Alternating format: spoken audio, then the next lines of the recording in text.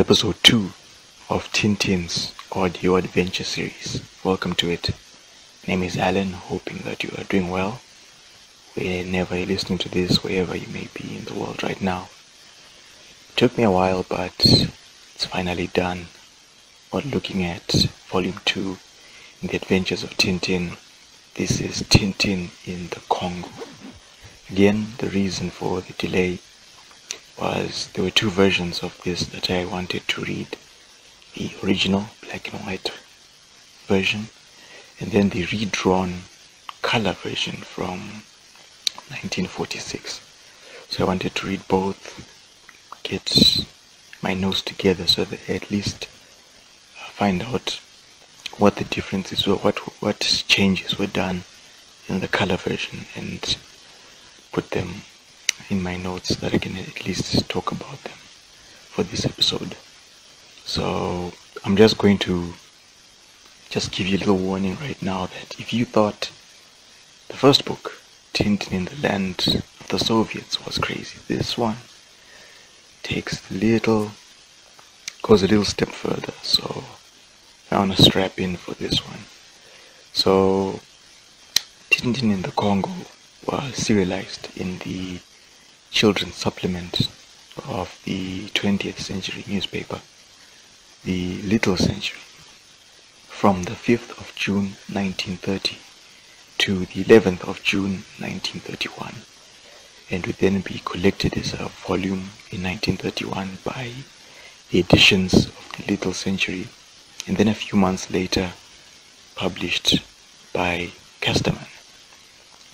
Hergé would redraw Tintin in the Congo in 1946 for Casterman, and that's the one which would be in color.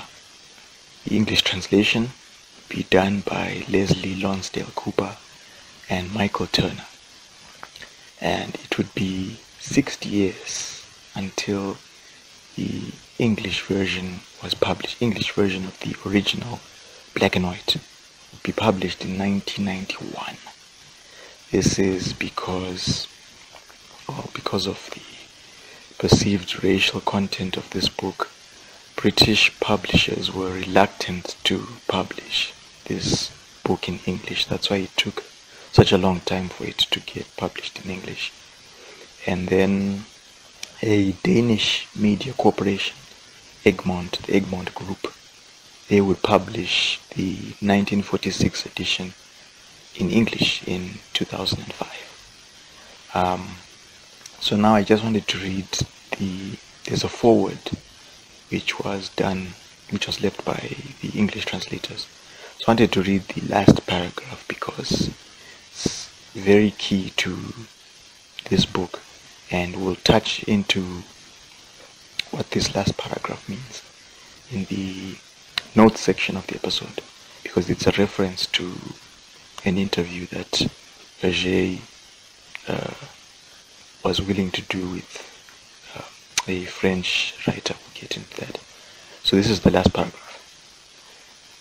In his portrayal of the Belgian Congo, the young Hergé reflects the colonial attitudes of the time.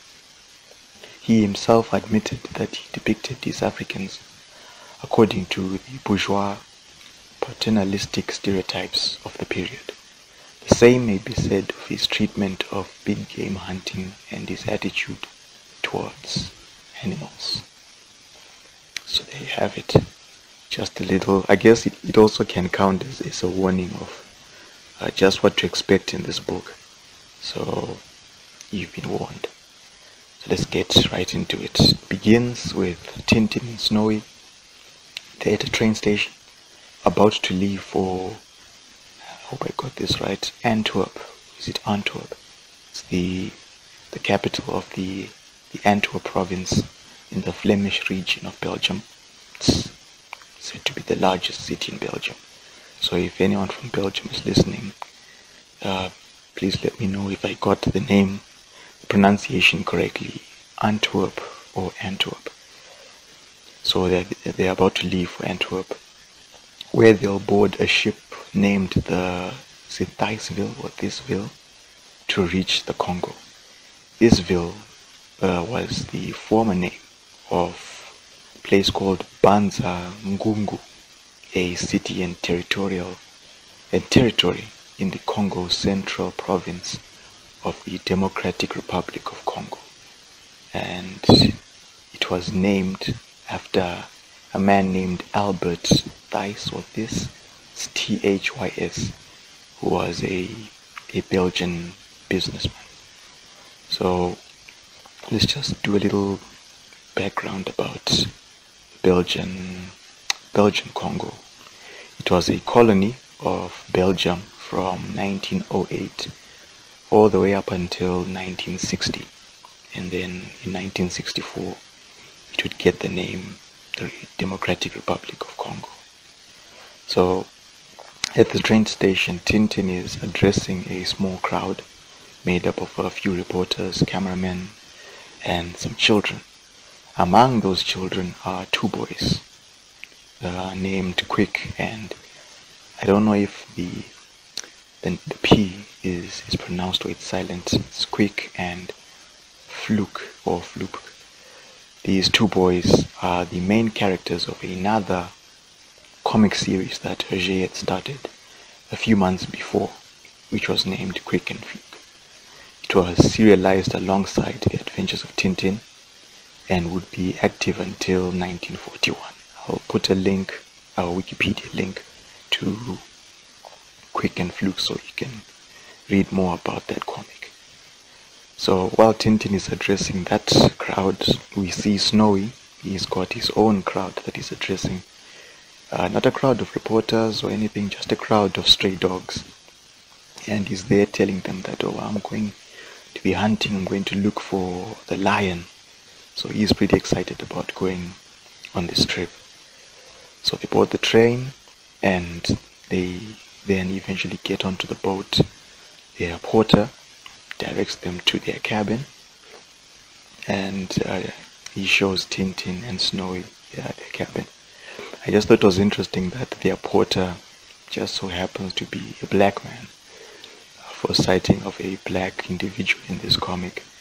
And well, it's in black and white, but in the colored version, instead of being, you know, like brown, at least like a combination of brown and black, he is completely black, you know, as if he was dipped in crude oil. So I just thought, yeah, this already, with black people in this comic are not going to be portrayed very well. So here we go. So once Tintin has got to his cabin and set his things aside, he decides to go out to have a walk on the deck while Snowy is checking out their luggage. He's got his own mosquito net, and he notices that Tintin has also brought a big gun, which he'll be using to hunt down elephants. And then suddenly there is a shout from outside the cabin. Someone is shouting, "All hands on deck, abandon ship." And this alarms Snowy because the ship has not even begun sailing yet, but already they're sinking. So he goes to grab a life preserver, but then he realizes, oh, this is not going to help him, and then he rushes out of the cabin, bumping into the source of the voice, which turns out to be a parrot. Now Snowy is not too happy about the noise, having realized that, oh, that shouting was coming from a parrot. So he goes back into the cabin, but the parrot, as Snowy is leaving, the parrot sees his little tail and it grabs the tail. So now we see Snowy and the parrot, they start fighting, and this noise, it attracts Tintin, who comes back when the fight is ended. The parrot is now beat up with several feathers missing. Snowy is all bruised up, and he notices that his tail has started to swell, and he's worrying that maybe he caught what's called psittacosis. Try and pronounce this.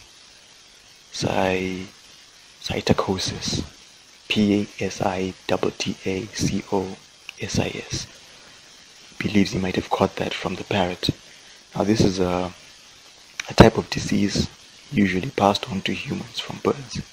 So Tintin, he takes Snowy and they head to see the ship's doctor. So the doctor tells Tintin that Snowy will need a bit of surgery. So Snowy is on the surgery table while the doctor is getting his equipment sorted out. So the door to the room is open and someone is walking down the passage. Snowy sees them. It's a carpenter, and Snowy starts worrying that that man is going to come in and use his tools to perform the surgery. So he's now panicking, and Tintin has to calm him down, tell him no, that guy was just a carpenter. He's not the doctor. He's not going to use his tools, so don't worry about that.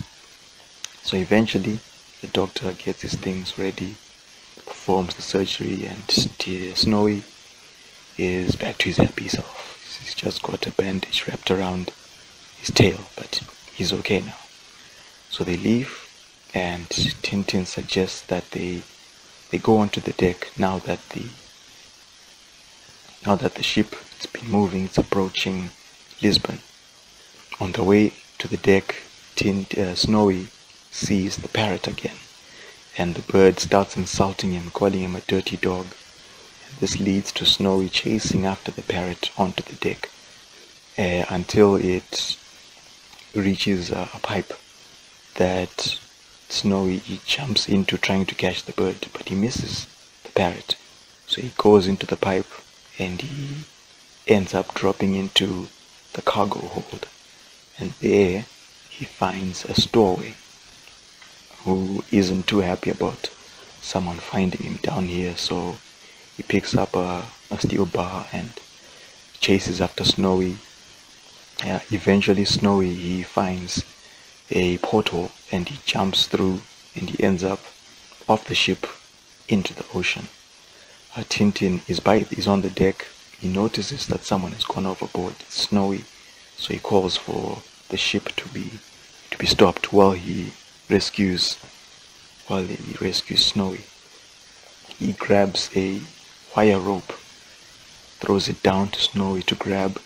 Snowy, he grabs hold of the rope, but is attacked by an electric ray and he's electrocuted. The electric shock runs through that wire rope, catches Tintin on the opposite side, and he's knocked out for a brief time.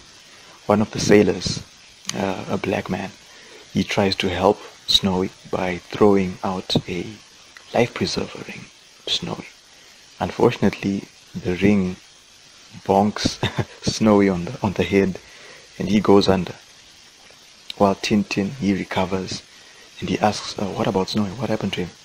And the sailor has to tell him, Snowy, he went under, unfortunately. And Tintin, he now has to go out to save his friend. And the line that he delivers to the sailor before he jumps off the ship, he says, and you did nothing to save him? Well, now you'll see what a real man does. And I just thought this was interesting because the sailor did try to save Snowy just now, even though unfortunately the ring that he threw, he hit Snowy in the head, but at least he tried. But as far as Tintin is concerned, he didn't do anything. So Tintin jumps off the ship into the water with the same sailor warning him that there are sharks in the water, but Tintin didn't hear him.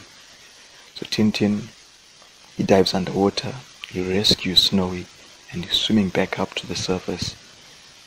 There's a shark there that sees him, and it grabs hold of his right foot.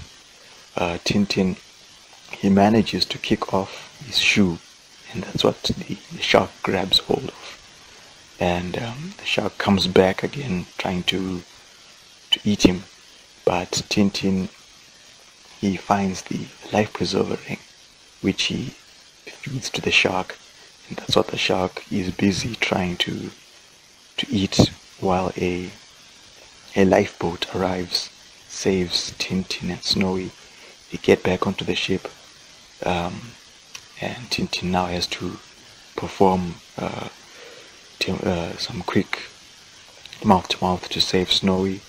And once Snowy is saved and rescued, the two of them, they get to the other side of the deck and they rest up and recover. And not much else happens on the trip.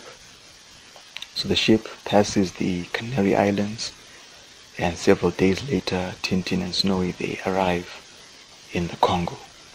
And Tintin says to Snowy they'll first stop in a place called Bomba before reaching Matadi. Now, Bomba is modern day Boma, B-O-M-A, a port town located along the Congo River in the Congo Central Province of the DRC. Matadi, M-A-T-A-D-I, is the major seaport of the DRC and is also the capital of the Congo Central Province. And as the ship is arriving, we see a local man and his son. They're watching the ship arrive, and he tells his son that, oh, that ship has got the famous reporter Master Tintin and his companion Snowy, and the little boy, his son, who's named Snowball, he is holding a copy of the Little Century. So where Tintin is already well known to the locals, and there's a big crowd of native Congolese who are there to welcome Tintin and Snowy when they arrive with cheers of "Long live Tintin, long live Snowy," and they are then carried on the people's shoulders like heroes. And it's like there's a parade going on to welcome these two, and they are carried all the way to a nearby hotel where the two rest for the night. It's a peaceful night for Tintin, but for Snowy not so much, because unfortunately for him, Snowy forgot his mosquito net, and so he spends the whole night, fighting a losing battle against some mosquitoes. And in the morning, when Tintin wakes up, he sees Snowy, and Snowy is all lumpy and swollen. Even his eyes are shut, and Tintin feels sorry for him, so he gets some ointment and he's about to treat Snowy. But there's a knock on the door. Tintin goes over to answer the door, and he lets in 3 gentlemen. Each of them is representing a major newspaper that is interested in Tintin's official reports while he's here in the Congo. The first man is from the New York Evening Post, and is offering Tintin a check worth $1,500. I tried to find an inflation calculator just to see how much that's worth today's money, and found out that it's close to $30,000 today, plus a contract for Tintin to sign. The second man represents the London Daily, and he offers 250 British pounds sterling, which is close to 20,000 pounds today. Third man represents Lisbon's Diario de Lisboa, and he's willing to pay 20,000 escudos. I couldn't find how much that is in today's money. If anyone can find out, you can let me know. 20,000 escudos. So Tintin is thinking over these offers, and as he's thinking, the New York Evening Post man and the London Daily man, they double their offers, while the third man, he just comments that, yeah, this is getting too expensive. He's not going to double his offer. So Tintin, he consults Snowy, who doesn't accept these offers because to him they're too little, and he comments that the offers are not worth the reports that Tintin brought back from his previous adventure when he was in Russia. So after hearing this, Tintin, he turns to the three men and he declines the offers. And he says that he's being paid by the little century, and he's given them his word. So the three men, they leave without any success. And Tintin has a chance to treat Snowy, and once he's healed up, Tintin says, okay, now they'll need a car and someone to be their guide. And their guide ends up being a local boy, named Coco. And Snowy gives this, after Coco agrees to be their guide, so there's a little comment that Snowy gives where he says, this guy, he doesn't look very bright. And I'm just thinking, he doesn't look very bright, and yet this is the person they'll be relying on to be their guide. So I don't know what Snowy's comment meant by that. So anyway, they then meet up with a car salesman who says he's got what they need, a quote, excellent trans-Sahara model vehicle. And the vehicle in question turns out to be this beat up old vehicle, but somehow it's still moving, it's still road functional. So that's the car that they get, and they begin driving. Eventually they make it to a river. They stop there, and Tintin, he tells Coco to watch the car while he goes off to search for game.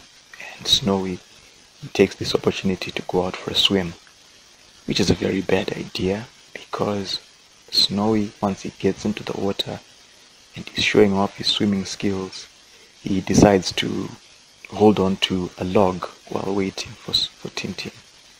That log is not a log, but it's a resting crocodile, which wakes up and tries to get rid of Snowy.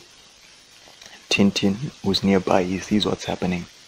He gets his rifle, he aims it at the crocodile, he fires one shot, but the bullet just bounces off the crocodile. And this is when the crocodile proceeds to hit Snowy with its tail, sends Snowy bumping into Tintin. And then now the crocodile starts approaching them, and Snowy, he runs off, leaving Tintin behind. Tintin is now left to deal with the crocodile. He aims his rifle, looking to shoot the crocodile at point blank, but nothing happens because he's now out of cartridges. So what Tintin ends up doing is he sticks the rifle upright into the gaping mouth of the crocodile. And unfortunately, this creature's left like that with the rifle in its mouth, and Tintin goes off to find Snowy. He finds Snowy, and then they return to the spot where they parked the car. But there's no car now. There's no Snowy. There's no Coco. Tintin doesn't believe this. He starts calling for Coco. Where is he? The boy emerges from some bushes and he bursts into tears, telling Tintin, oh, there's a white man who showed up. He beat up Coco and he took the car. So Coco was afraid and he went into hiding. But Tintin, he's not upset. He just takes this calmly and he proposes that they follow the trail of the car, hoping that down the road maybe the car is broken down. So they follow the car's trail. Soon enough, they spot the car ahead. Tintin and Snowy, they then get close enough to see the man who stole it. And that man is the stowaway from the ship. Find out that the car is indeed broken down, and the stowaway has been failing to start it up again. Now Tintin is very cautious, and he notices that the man is carrying a rifle. So he has to figure out, okay, how am I going to knock him out? There's a coconut nearby. Tintin picks up the coconut and he throws it at the man, but he misses.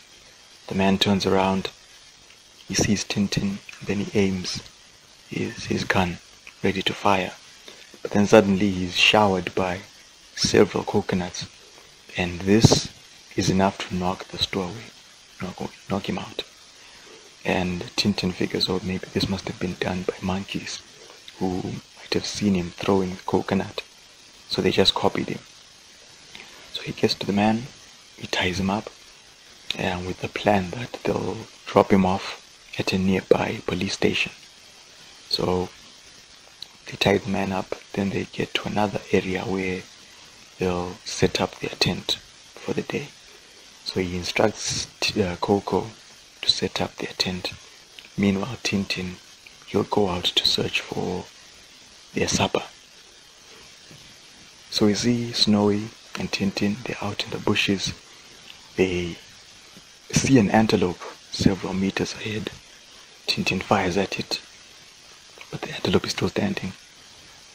Unharmed, Tintin fires again, and he fires again, and he fires again, until he doesn't see the antelope. But he doesn't understand how he could have missed. So him and Snowy, they reach the spot where the antelope had been standing, and discover not one antelope, but several antelope. They're all dead. And, well, I guess they found their dinner.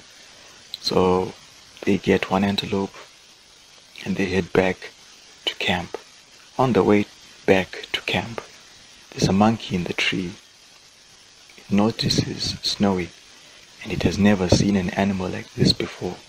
So that monkey comes down from the tree, hurries over to snatch up Snowy, and hurries back up the tree, out of Tintin's reach. Now Tintin doesn't want to fire his rifle because he's worried he might hit Snowy while trying to shoot the monkey. So he goes off to find an alternative way to reach the monkey. What he does is he finds another monkey, right?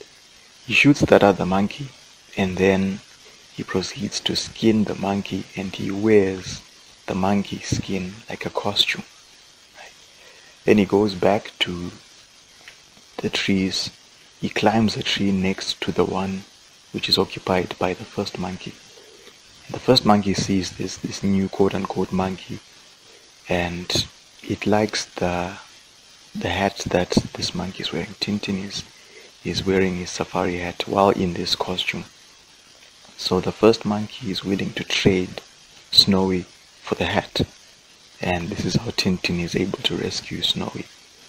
They climb back down the tree and notice that they've been followed by the monkey, because now the monkey wants to trade the hat for Tintin's gun, but Tintin refuses. He takes back his hat from the monkey, and then he proceeds to kick the monkey when he tries to grab his gun, and this is enough to stop the monkey, and it doesn't trouble them any further. Tintin and Snowy, they make it back to camp, and Tintin is still wearing the monkey skin, and once Coco sees him, he thinks, oh, the monkey has eaten Tintin, and he's all frightened. But Tintin, he takes off the costume and assures him, no, it's just a costume, it's just me. And again, there's another little comment from Snowy, where he's asking, how can you be afraid of a monkey, after seeing Coco react to Tintin in the costume. So while they're eating supper, Tintin asks about the stowaway, their prisoner. Coco assures him that, he's still tied up.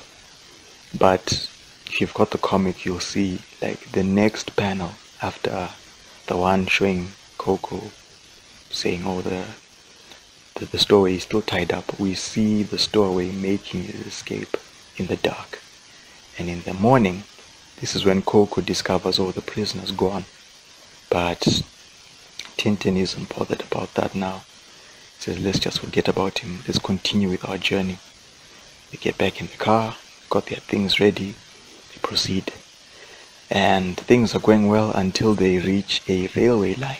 And this is where the car gets stuck. The rear wheels of the car are failing to cross over the line. and now there's a train making its way down the line. Coco, he's now worried, oh, they're going to get destroyed by this train, so he jumps out of the car, and the train comes along and it hits the car.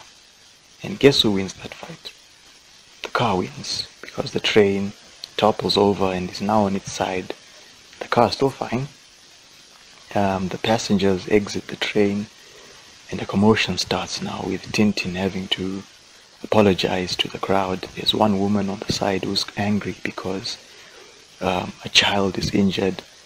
Now when I say injured, I don't mean the child has a broken arm or he's bleeding. No, he's got a small bump on his forehead, but she's making a big deal of this, and he's angry at Tintin. So Tintin has to try and calm down the crowd by saying he and Snowy, they'll repair the train. But what ends up happening is it's the passengers who end up doing all the work, while Tintin and Snowy are just standing by the side, supervising the work. So the passengers manage to get the train upright again, back onto the track, but the engine is damaged. So what do they do now? The train can't move. No problem for Tintin. What he does is gets back into his car. He fastens a rope to the train, and he tows the train with his car. This beat up looking car manages to tow this big train all the way to the next station. And now when they arrive at the next station, Tintin is ready to leave, but the passengers, they stop him, and they tell him that no, he must come with them. These people, they are known as the Baba Orom, so they want they want to take Tintin back with them to their village. Snowy, he suggests, okay, Tintin accept their proposal. So they accompany Tintin back to their village. At the village, Tintin meets with the king of the Baba Orom, who welcomes him to the village, calling him Bola Matari. This is a nickname which roughly means breaker of rocks. Now this nickname was given to a real-life explorer from the 19th century. Maybe you've heard of him, Henry Morton Stanley. He was famous for finding another explorer who had gone missing, David Livingstone. If you've heard a quote, I think the quote went something along the lines of Dr. Livingstone, I presume. It's credited to Stanley when he found Livingstone in Tanzania, I believe. And this man, Stanley, he is also famous for claiming the Congo Basin region on behalf of Belgium's King Leopold II in the 19th century. And that region would eventually become Belgian Congo. Just a little note about David Livingstone. For those of you who might not know, I'm from Zim. So if you go to Victoria Falls, there's a spot where you can see the falls. I think, I'm trying to remember now, there's a rainforest, right? So when you get to the end of the rainforest and you can see the Vic Falls, there's a statue of David Livingstone. I'm not sure if it's true, but it's said that he might have been the first European to see Victoria Falls. So I guess that statue is dedicated David Livingstone.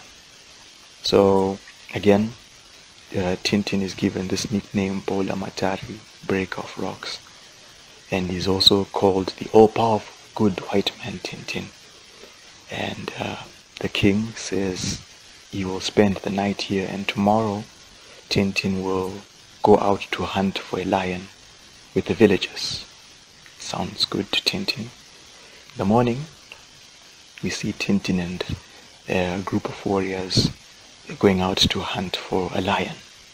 And Snowy is there wondering if a lion? Is it as big as a rabbit? What does it look like? And eventually they hear the roar of a lion, and Tintin and Snowy, they see it, and they have to be careful as they approach it. And when Tintin gets close enough to the lion, he's attacked to the point where he's knocked out, while Snowy, he runs off in fright. And once Tintin is left there unconscious, the lion picks him up and leaves. And Snowy, realizing that the lion might be carrying Tintin back to its den to eat, he decides to take action. And Snowy runs off to bite the tail of the lion. And the lion has to leave Tintin behind to deal with Snowy. But Snowy is holding on to this tail, holding fast, holding tightly, to the point where the lion ends up running in another direction. And it runs between a couple of trees, and Snowy bumps into one of those trees, and he lets go of the tail. What ends up happening is he bites off the end of the lion's tail. Yeah, the lion's tail. And now somewhere else, Tintin has woken up, and he finds Snowy's got a part of the lion's tail, and they go off to rejoin the other hunters who have found the injured lion now. It's there sitting, roaring in pain, and the hunters think, okay, this is an opportunity to attack the lion. But the lion is still angry enough to chase off the hunters. And one of those hunters, he sees Tintin arrive and says, "You might as well come quick because the lion doesn't have a tail." And once Tintin and Snowy arrive, the lion sees Snowy with part of its tail, and it's cowering in fright with Snowy, I should say. He starts scolding the lion, threatening to bite off the rest of its tail if it doesn't behave. So Tintin is able to, I think, tie a leash or a rope around one of the lion's legs, and he leads it back to the village, wondering if maybe he can tame this lion. Now, back at the village, one person who is not too happy about Tintin being here is the village witch doctor, a man named Muganga. And he thinks Tintin is becoming too popular, and if this continues, they might not require a witch doctor anymore. And while Muganga is, frustrated about Tintin, the stowaway appears, and he assures the witch doctor not to worry about Tintin. He's got an idea. So the next morning, one of the villagers finds the witch doctor and says that the tribe's sacred idol has been stolen.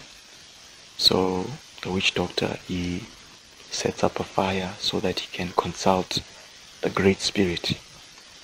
And after consulting, quote unquote, he declares that according to the Great Spirit, the sacred idol has been stolen by Tintin. And Tintin, he denies stealing it, and he even suggests that they can look into his hut where he was staying. They can check. They go in, they search the hut, and not only do they find the sacred idol, but there's an axe that has been embedded into the idol's head. And that's enough evidence for the villagers, and they capture Tintin and Snowy, they tie them up, and they leave him in one of the houses where the witch doctor tells Tintin that in the morning they will be put to death. So at some point at night that day, a savior appears to rescue Tintin and Snowy, that savior being their guide, Coco. He unties Tintin and Snowy, and they make their way through the village. Everyone else is asleep except for one house where the light is still on. That house belongs to the witch doctor. And Tintin gets to one of the windows of the house, and he overhears a conversation going on between the witch doctor and the stowaway.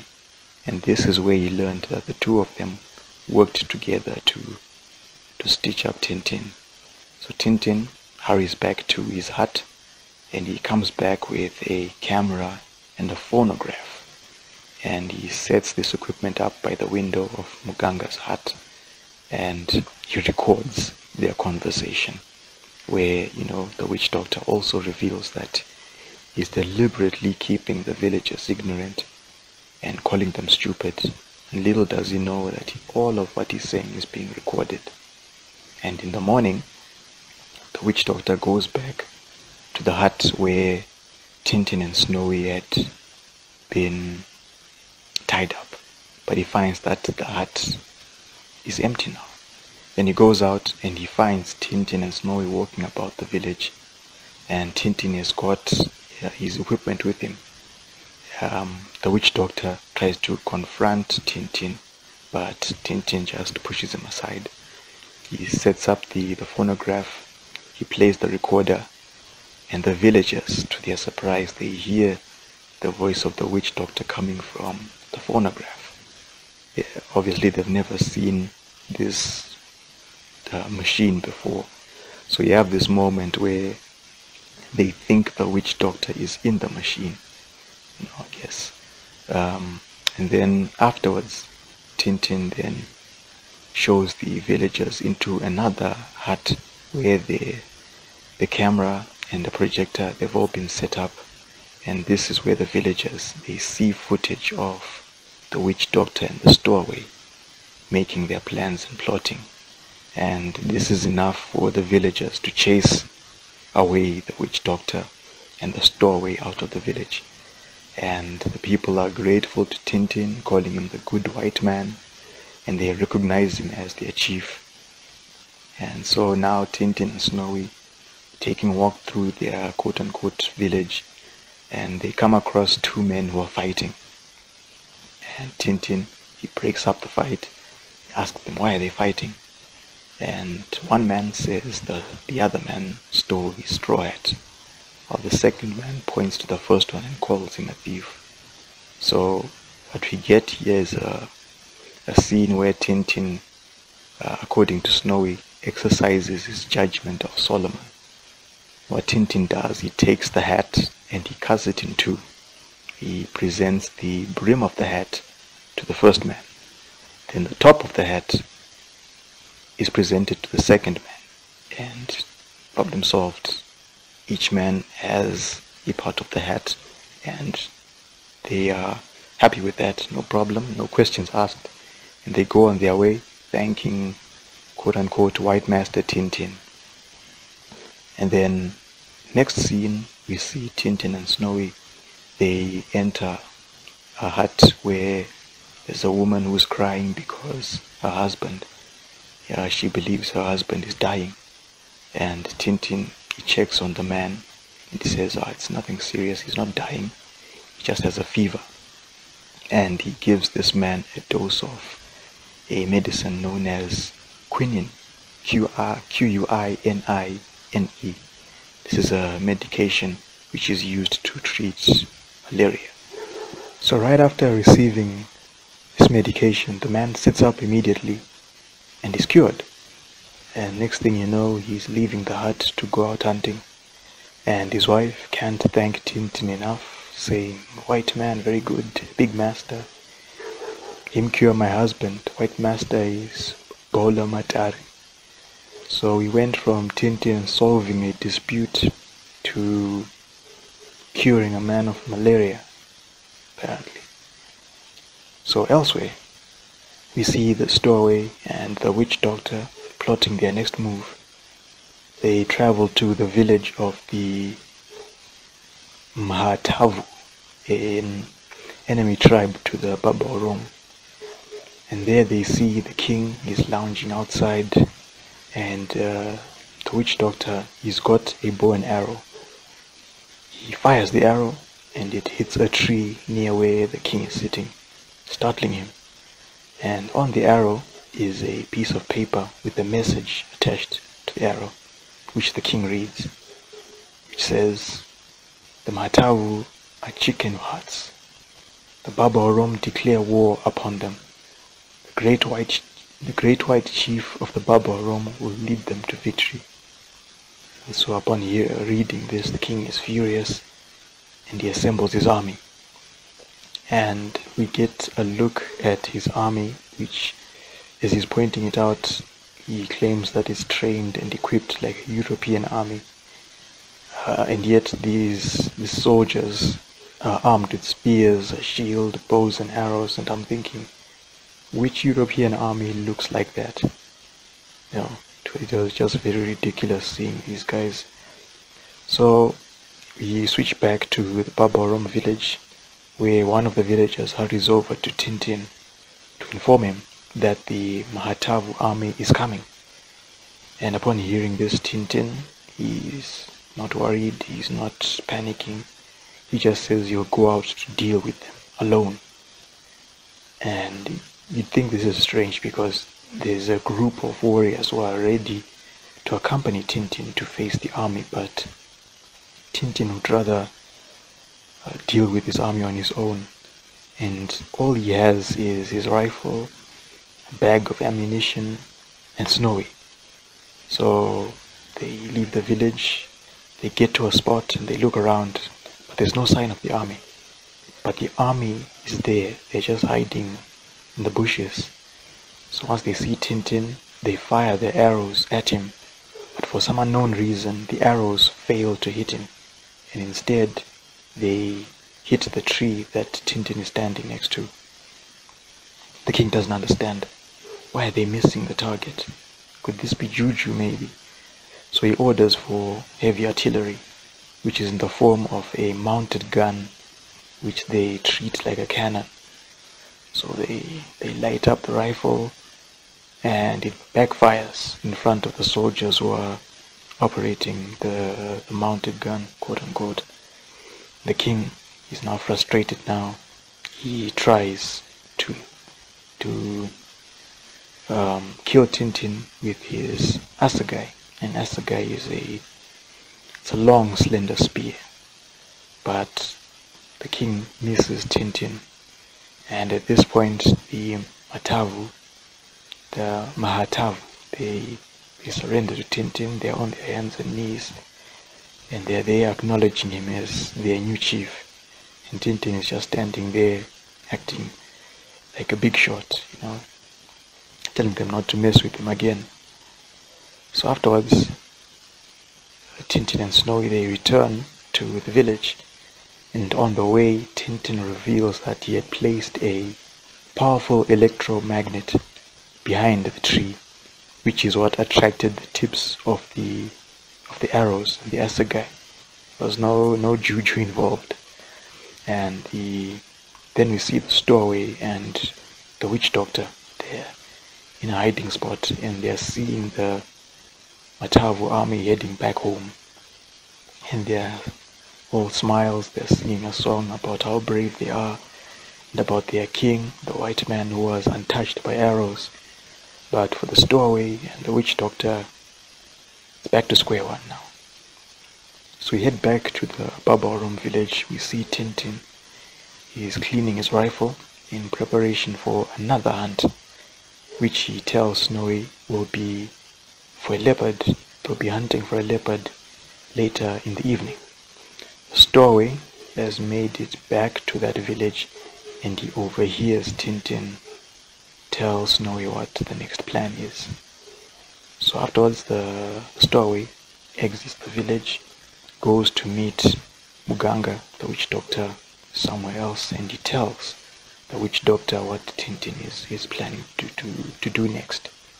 And for the witch doctor, this is good news, because he's got a plan which he believes will work this time. He then tells the stowaway about a secret society known as the Aniota, whose aim is to stop the advancement of civilization here in the Congo. They also target natives who support, I guess it should be colonization. And they do this while wearing special leopard skin costumes. And what they do is they got these sticks, On one end of the stick, it's carved to look like a leopard's paw. And upon killing these people, they mark the ground to make it look like a leopard killed these people. So the witch doctor just so happens to have one of these leopard skin costumes. He puts it on and he shows the stowaway, who is visibly terrified by this costume. And as a bit of trivia, the Aniota, it's actually based on a real society of these leopard skin wearing men. I'll put a link in the description if you want to just get a basic idea of what this society was. At night, Tintin and Snowy, they're out in the wild. Eventually they make it to a pool where Tintin expects a leopard to appear to drink. But they wait quite a long time. It's like midnight while they're waiting. And as they're waiting, the witch doctor in full costume, he sneaks up behind them. And just as he's about to attack Tintin, he is attacked by a boa constrictor, and he starts calling for help. And Tintin turns around, he sees the witch doctor is in trouble. He kills the boa constrictor and rescues the witch doctor. He unmasks him, finding out that, oh, it's the witch doctor. And at this point, Munganga, he surrenders to Tintin, and he tells him what he was planning to do. And then Tintin asks him where his partner in crime is, the stowaway. And the witch doctor tells Tintin that the stowaway is waiting for him under a baobab tree at the edge of the forest. Tintin and Snowy, they make it to the tree, but they don't see the stowaway. The stowaway is there. He's lying on a branch above them, and he's got a wooden club with him, which he uses to knock out Tintin, and then he knocks out Snowy. And after that, he ties up Tintin. He ties up Snowy, but he leaves Snowy behind. He's going to come back for Snowy. He's more focused on Tintin. So he picks up Tintin and carries him all the way to a river. When Tintin wakes up, it's the next day now. And unfortunately for him, he's tied to a tree by the stowaway. And the stowaway tells Tintin that the tide of the river rises every hour, and at some point it will be high enough for the crocodiles in the river to reach Tintin as he's hanging from this tree. And then the stowaway leaves Tintin there, and Tintin at this point is thinking, yeah, this is the end for him now, because he can see the tide is rising, the crocodiles are there waiting to jump on him. But suddenly the crocodiles are dropping dead in the water. Shots are being fired.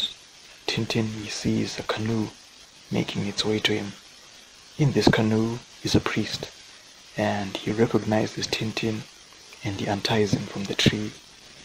Tintin, he thanks the priest, but he wants to check on Snowy, so he hurries back to where Snowy was left. Then we see Snowy. He is wide awake now, but he's tied to a wooden stake in the ground. He can't escape. And unfortunately for him, another boa constrictor has appeared.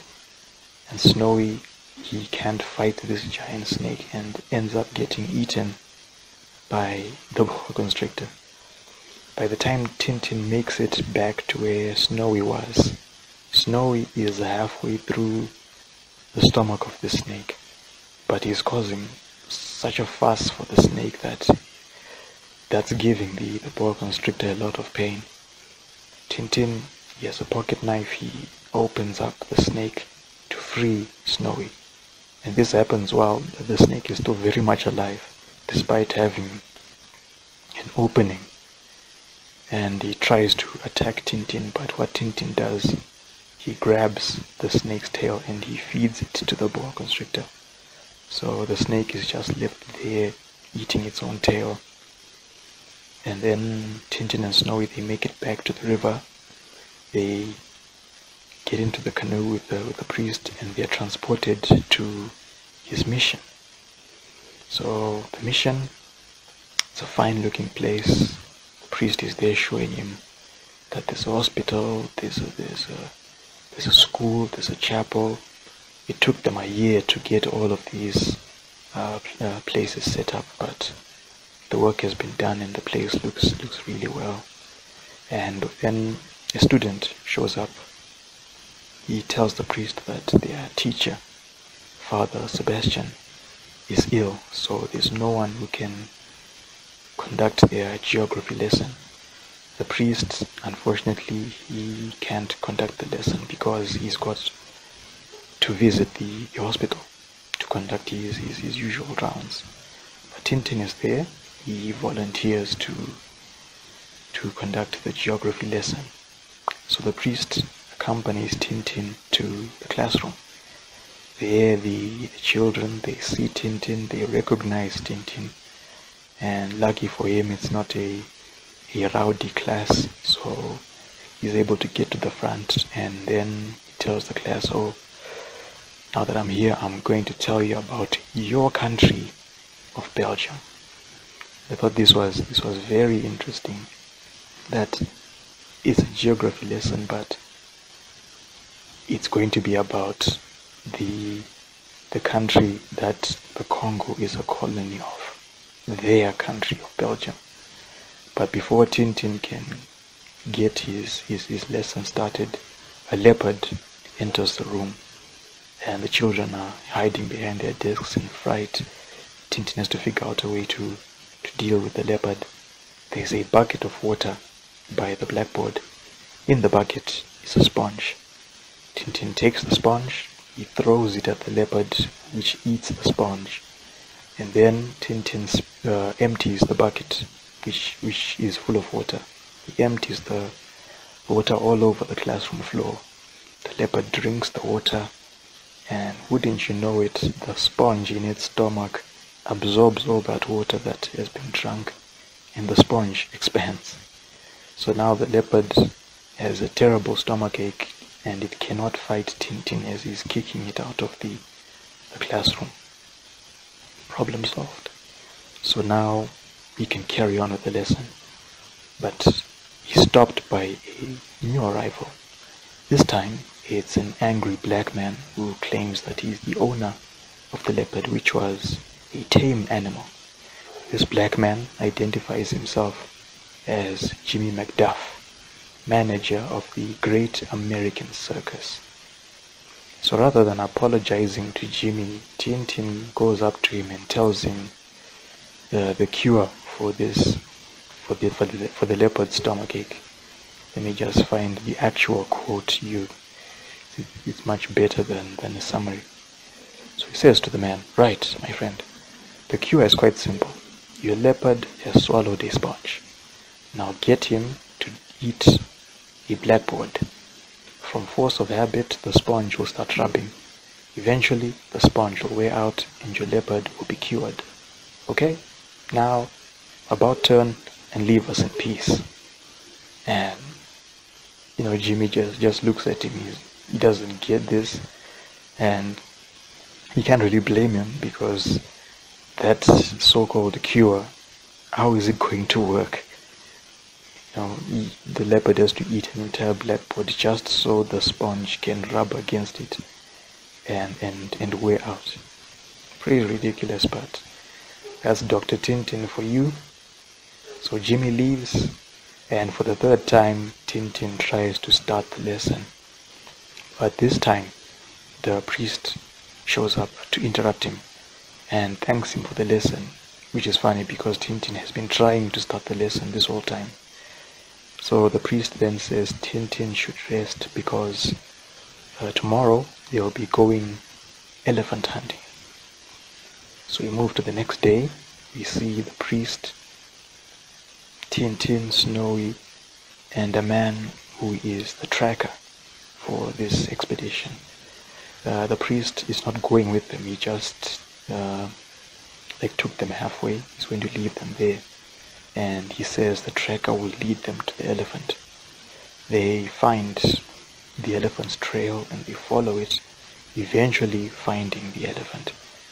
But Tintin's got his rifle. He fires at the elephant. He manages to wound it, but he angers the elephant at the same time, and he chases after Tintin and Snowy. Tintin heads up a tree. The elephant gets to the tree and tries to uproot the tree. Tintin has to come up with a plan. He searches his pockets and he finds a magnifying glass. And since it's during the day, the sun is out, Tintin, using the magnifying glass, he burns a spot on top of the elephant's head. And this scares off the poor animal. Tintin gets down from the tree, he tries to fire at the elephant again, and now he and Snowy will have to pursue it, and they can see their spots of blood that have been left on the ground. But the day progresses and there's no luck in catching up with elephant, and at this point Tintin cannot find the track which would take him back to the mission. It's dark now, so he decides to spend the night out here, although Snow is not too happy about that because, there are wild animals around them. So spending the night out here, he's not up for that, but he eventually joins Tintin in resting. So while they are asleep, a monkey appears, finds them, sees the rifle, picks it up, examines the weapon, and then accidentally fires the rifle into some bushes and hits the elephant square in the face. This noise wakes up Tintin and Snowy. Tintin switches on his torch. He sees the monkey, which runs off once it's been spotted. He finds his rifle, picks it up, and he hears the sound of the injured elephant in the bushes. By the time he gets to the elephant, unfortunately, the elephant is dead now, and that's the end of that. At dawn, we see Tintin and Snowy, they're heading back to the mission. And Tintin has bagged himself a pair of elephant tusks, and he's looking forward to telling people how he killed an elephant. Although he didn't kill the elephant, it was a monkey that did it, although by accident. So while Tintin and Snowy are making their way back to the mission, the stowaway has got back to the mission first, and he finds one of the huts. He goes in, and there he finds the clothes of a priest, and he puts them on as a disguise. Then he heads out to meet Tintin halfway to the mission. Tintin doesn't see through the disguise, but Snowy is very cautious about this man. He doesn't trust the priest, so-called priest I should say. And the stowaway says he'll show them a shortcut back to the mission, and he offers to carry Tintin's rifle since he's also carrying the elephant tusks. Tintin gives him the rifle, and then the stowaway turns the gun on Tintin, but Tintin manages to trick the stowaway into looking around and then knocks him out. So while the stowaway is knocked out, Tintin decides to search his clothes, hoping to find out who he is and what he's up to. He finds a letter which is titled Instructions Concerning the Reporter Tintin, and begins to read it, not seeing the stowaway behind him waking up, picking up a rock, and then he hits Tintin in the back of the head, knocking him out. Snowy, he's scared off, he runs away, and the stowaway ties up Tintin, takes him to a fast-moving river, places him in a canoe, and Tintin is left in that canoe as it's sailing, moving down the river, heading for a waterfall. Tintin wakes up just in time to see the waterfall, and at this point he realizes there's nobody there to save him he is surely going to die. The canoe goes over the waterfall, and Tintin, he gets caught by a tree branch, and he's left hanging there, but he can feel that his weight is loosening the branch. So for a short while he's stuck there, but at least he didn't go over the waterfall, to the bottom of the waterfall. We see Snowy has run back to the mission. He finds the priest, and the priest notices that only Snowy is here, which could mean something has happened to Tintin. So he gathers some ropes, he follows Snowy to the river, then they make it to the waterfall where they see Tintin. And what the priest does, he fixes one end of both ropes to a tree, and then the other end of the ropes to a rock, which he throws across the river to the opposite bank. And then he uses the ropes to make his way across the river to where Tintin is hanging. Meanwhile, on the other side of the river, the stowaway can see what's happening and is looking to cut the rope. Snowy sees the stowaway, and he hurries back up the river, crosses the river, and then he lets the current carry him down until he can reach a high point on the other side. Once there, he surprises the stowaway, chases him off. Meanwhile, Tintin is rescued by the priest, and then he crosses over to where Snowy is, and then together they chase after the stowaway. The stowaway can see Tintin and Snowy coming. He fires the rifle at them, but he misses. Tintin succeeds in getting close to him because the stowaway has run out of cartridges, so he can't fire again. The two men, they start fighting. While they're fighting, Snowy sneaks up behind the stowaway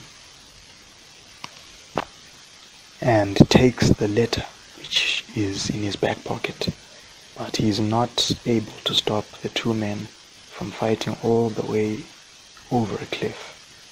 And as they are falling, Tintin sees these. He thinks that they're going to bash into some rocks at the bottom, but he ends up landing on the back of a hippo. But the stowaway, he falls into the water at the bottom of the cliff, and unfortunately there are crocodiles in there, and they put an end to the stowaway. So Tintin, he gets off the back of the hippo. He's on the cliff wall, but he hears barking from the top. Something is happening to Snowy.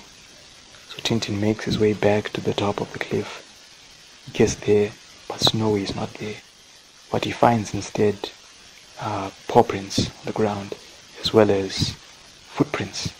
So he follows the footprints. They lead him into a forest, and up ahead he sees a native warrior. He goes to the warrior. He asks him if he's seen Snowy, and this warrior turns out to be a pygmy warrior who is startled by Tintin, and he runs off into the forest. Tintin tries to chase after the man, but loses track of him, and then he starts hearing the sound of drums, tom-tom drums, and Tintin assumes that warrior might have gone back to his village to sound the alarm. And then he sees more pygmy warriors are making their way through the forest. They're coming towards him, and at first Tintin thinks of running away. Then he changes his mind and decides to confront this group of warriors. But to his surprise, the warriors, they stop, they greet Tintin, and they take him to their village. At the village, Tintin is reunited with Snowy, who is being treated like royalty, special guest, and the warriors tell Tintin that they found Snowy by the river, and they brought him back to the village.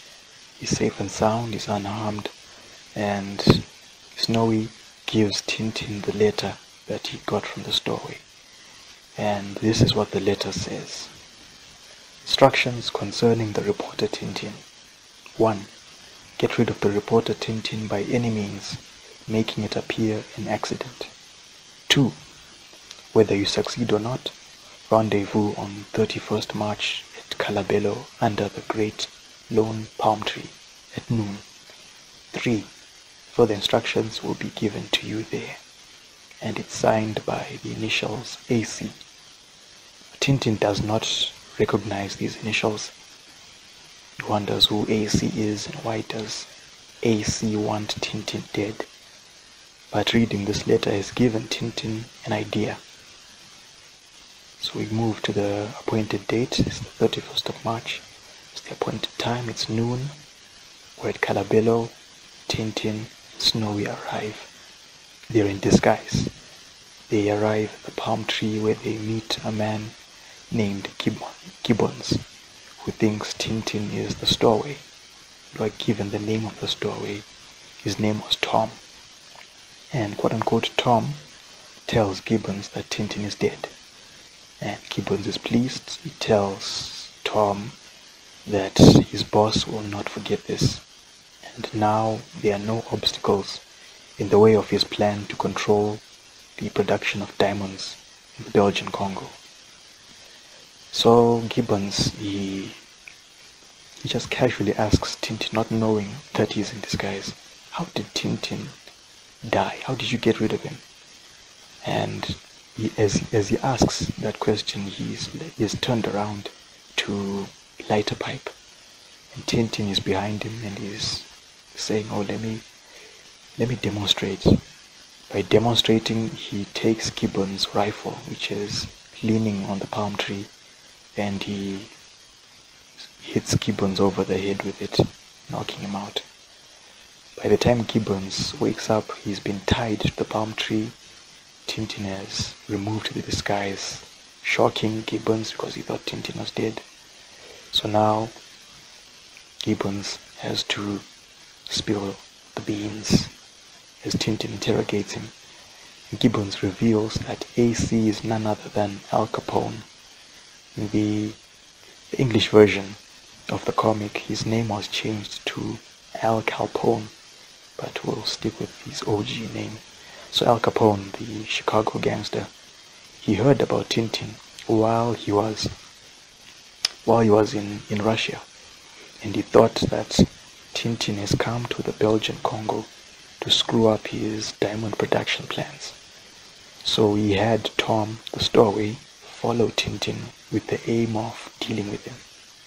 So Tintin then asks Gibbons where his accomplices are, and he's told that they are meeting 3 of Al Capone's lieutenants in the last house of the village this evening. So afterwards, Tintin unties Gibbons from the tree and he marches him to a nearby police station. And while Gibbons is sent to a cell, Tintin has a chat with the police chief and he tells him what Gibbons told him. So that evening, Tintin and a group of policemen, they raid the house where the meeting is in progress. And we fast forward to a week later where we see the headlines of various newspapers with a scoop about the reporter Tintin having stopped this gangster operation. And we see Tintin and Snowy, they are at a palace at an unknown location. That's where they've spent this week. But now it's time to go. So the next day, Tintin and Snowy, they're leaving. They are being transported by 4 natives. All of a sudden, the natives, they drop the transport that they're carrying Tintin in. They run off.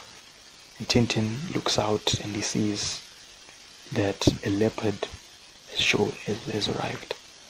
At first he thinks, oh, it's another friendly leopard, so he tries to be friendly with it while searching for his gun. But the leopard is not tame, it's not friendly, and Tintin fails to find the gun.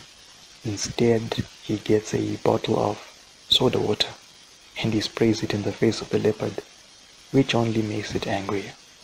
And now Tintin tries again to search for the gun.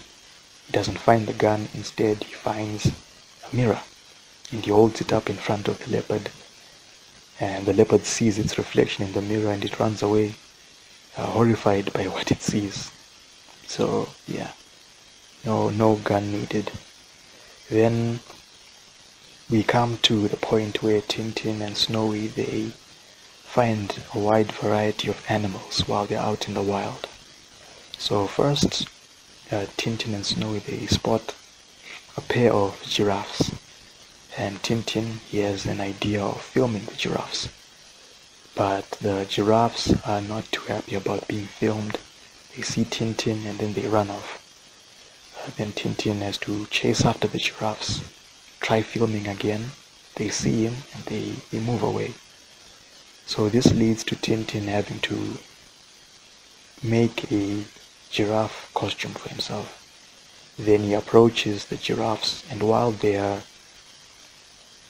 looking at the so-called giraffe, Tintin is able to film the giraffes, and he gets his footage. Once he's got enough, he carries on to another area where he finds a rhinoceros. But he won't be filming the rhinoceros. Instead, he wants to shoot the animal. So he's got his rifle, he fires a couple of bullets, but they cannot penetrate the rhino's hide. So Tintin tries plan B. He climbs a tree above where the rhino is standing. And then while leaning on a branch, Tintin uses a drill to bore a hole through the hide of the rhino. Then he sticks a stick of dynamite in this hole. And it's not a small piece of dynamite, mind you. Then he gets to a safe distance, lights the fuse, and bang. He goes back to where the rhino was, and there's nothing left of the rhino except bits and pieces. The tree that he had climbed is gone. There's a stump now, and this part ends with this quote from Tintin where he says, "I think the charge was a bit too strong." You don't say. So from the unfortunate rhino, we get to a wide grassland occupied by what Snowy thinks is a herd of cows. But they're not cows, they are wild buffaloes. And unknowing, Snowy approaches one of them, trying to be friendly, thinking, oh, it's a cow, and ends up being chased by this buffalo. The buffalo sees Tintin, goes after him next, but lucky for Tintin, he's standing under a tree, and the buffalo rams into the tree while Tintin jumps into one of the branches. But that branch snaps, Tintin lands on the back of the buffalo, and we have a situation where the buffalo is trying to shake him off, eventually throwing him off, and he lands in a pond nearby. But Tintin is not discouraged. He's going to try again with that buffalo. So he leaves the pond and he goes on to find 2 rubber trees nearby. I think this was just Hergé improvising just for this part, because rubber trees are not native to the Congo. So just for this part, okay, let's just have 2 rubber trees. So Tintin makes openings in the barks of both trees, and he lets the rubber sap flow out. So the 2 streams of rubber sap, they meet in the middle of these 2 trees, and then they are left to dry. And this becomes a long rubber band that extends from the trees. It becomes a makeshift catapult.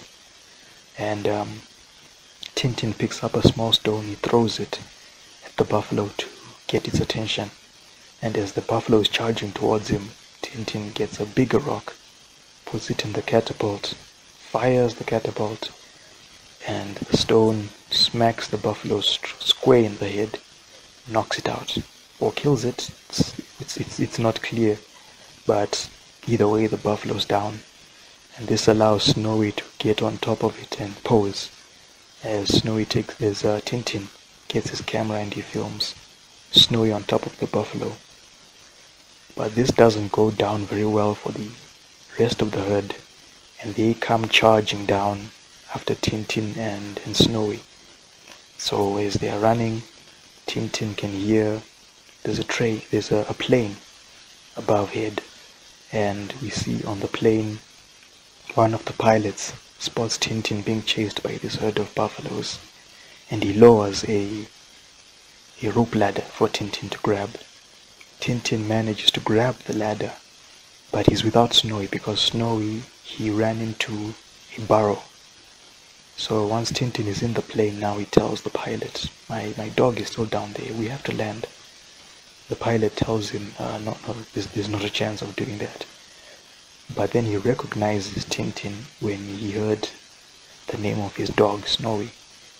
So the plane is turned around.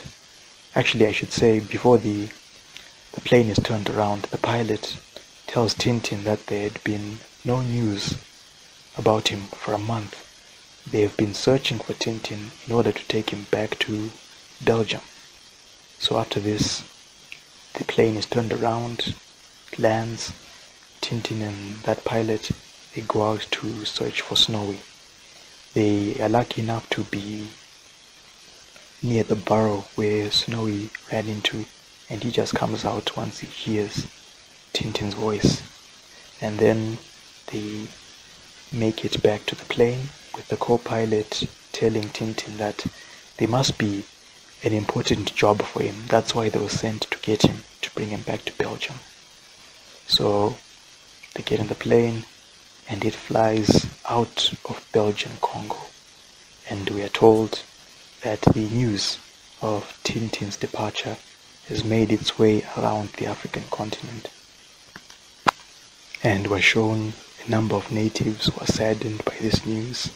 There's a child crying because Snowy is gone, and then the last scene of the story shows a village where several things are going on. You see a person who is bowing to statues of Tintin and Snowy. Outside a cafe, we see one man who says, they say in Belgium, all whites like Tintin.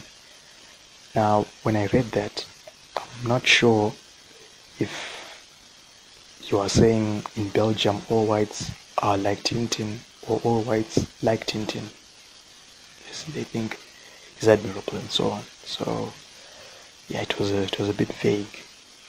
Then we see there's a mother warning her child that if he doesn't behave, he'll never be like Tintin.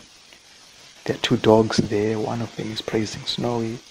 There's an old man sitting with a group around him saying, "Me never before see Baula Matari, all powerful like Tintin."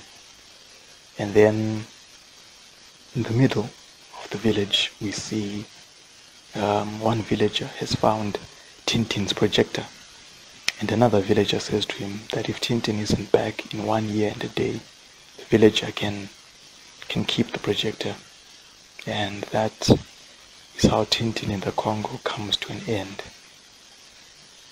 Yeah, it is a big book. So if you're going to take the time to read it, yeah, you might want to give yourself maybe an hour or two to read it. But there you have it. That was book 2. So now let's get into the notes section of this book. So at the beginning, I had mentioned that Hergé had redrawn the book for Casterman in 1946. That version was in color, and a number of changes were done to that version. So I'm just going to cover some of the more interesting changes that were done in the color version. So at the train station, among the crowd that was seeing Tintin off, there were cartoon versions of Hergé and his friend, a man named Edgar P. Jacobs. That was a pen name, actually. He was another Belgian comic creator. He is known for the comic Blake and Mortimer. Maybe you've heard of it. It's still going on to this day. And Edgar would help with some of the Tintin volumes. The early ones, he was involved in coloring them, and he contributed with the artwork and the story for 7 Crystal Balls and Prisoners of the Sun, 2 other volumes of Tintin.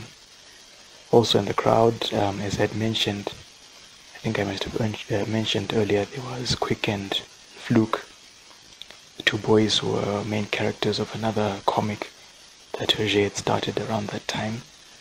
The name of the ship that Tintin and Snowy board is not named in the color version. We got the name in the black and white version, the Thysville. And while Tintin and Snowy are being carried to the hotel by the crowd when they arrive, we see Tom, the stowaway. He is watching from a corner, and this is where he says he'll get them in time. The 3 gentlemen who were representing those major publications, only the one from the New York Evening Post doubles his offer to $3,000. The other representatives, they don't say anything before Tintin consults Snowy and then turns down the offers. Also, Snowy didn't bring up the time that Tintin was in Russia, like he did in the black and white version. At the Babarum village, when the villagers are watching the film footage of Uganga and Tom the Stowaway, in the color version there's an extra panel which shows Tom holding the sacred statue, and this is what leads to them chasing Tom and the witch doctor out of the village. As for the geography lesson, in the color version, Tintin instead gives them a mathematics lesson. I guess around by that time, mid-40s, the idea of propping up one of Belgium's colonies wasn't such a good idea, so I guess Hergé decided to change that to mathematics. Jimmy Macduff, the manager of the Great American Circus, this time he's a white man, and the advice that Tintin gives to him for the leopard was changed as well to something more practical. He says this: "Don't worry, he'll quickly recover. Put him on a diet for a little while, and above all, don't give him anything to drink." You wonder, why didn't he give the same advice to Black Jimmy Macduff? Very strange. The incident with the elephant in the color version happens during the day, while in the black and white version it happened during a part of the day, went into the night, and then we saw Tintin and Snowy making their way back to the mission the next day. Then the infamous scene with the rhinoceros. Now the page showing that scene was redrawn by Hergé for a 1975 edition of the comic. This was by request from his Scandinavian publisher. So in the redrawn scene, Tintin and Snowy find a tree where they decide to rest.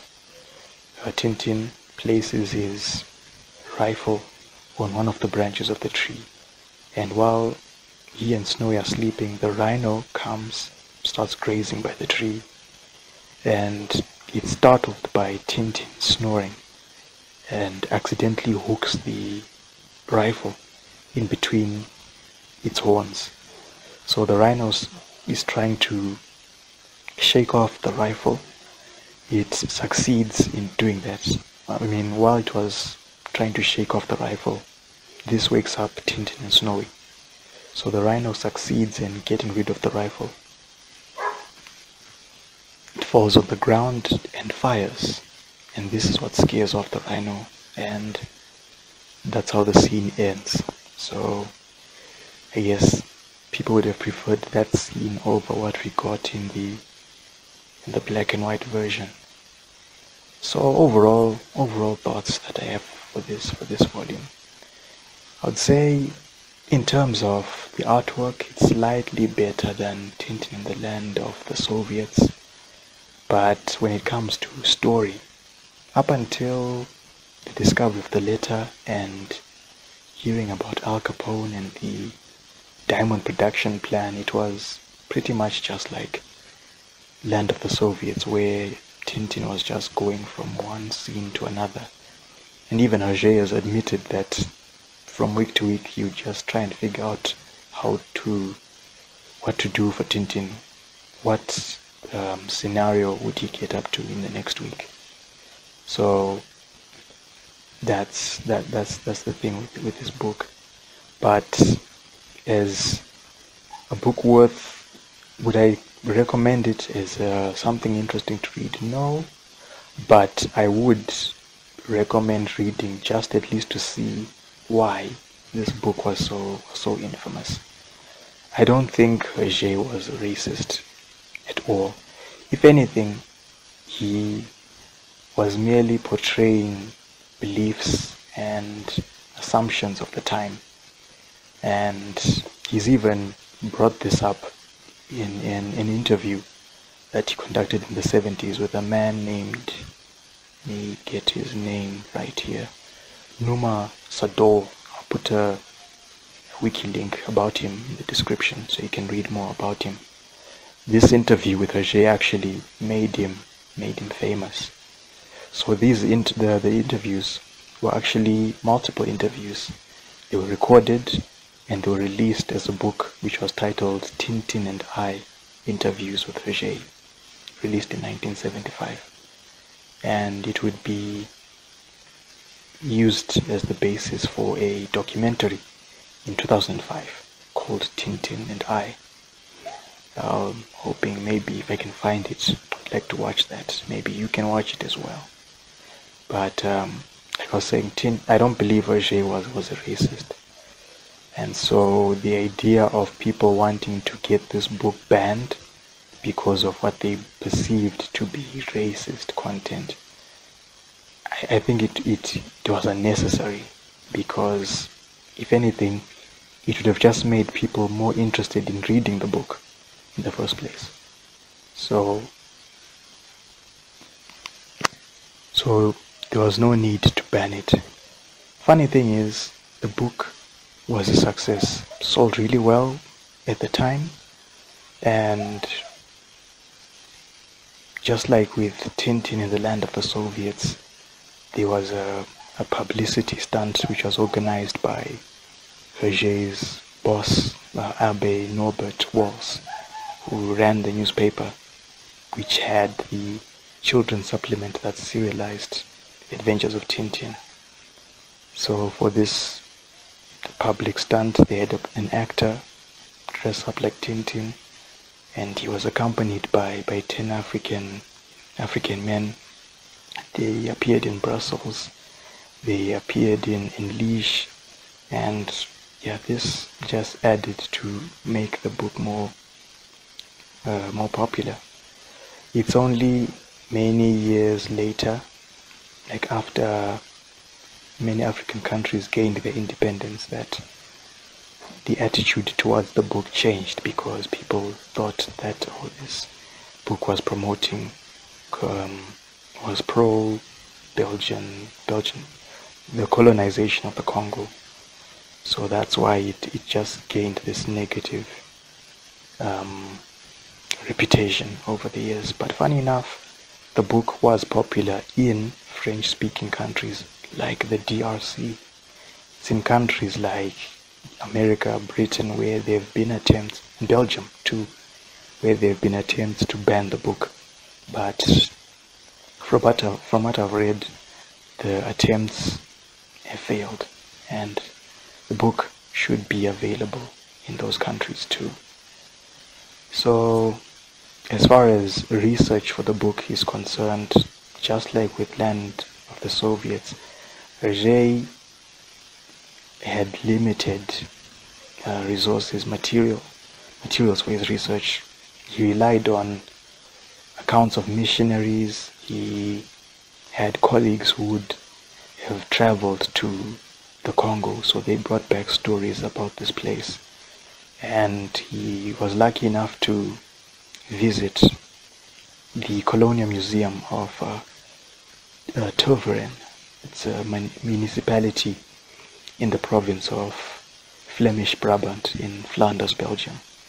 There where he saw the leopard skin costumes on display. But otherwise, he didn't go to the Congo personally, from what I've read.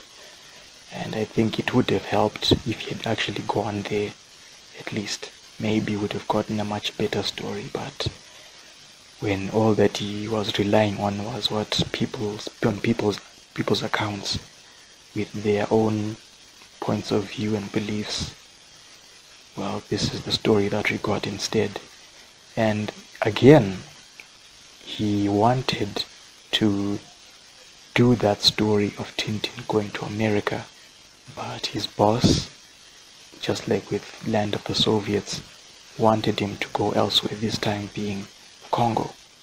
But now that he got this story out of the way, the next volume that we'll be looking at, Hergé finally gets to tell his story of Tintin in America.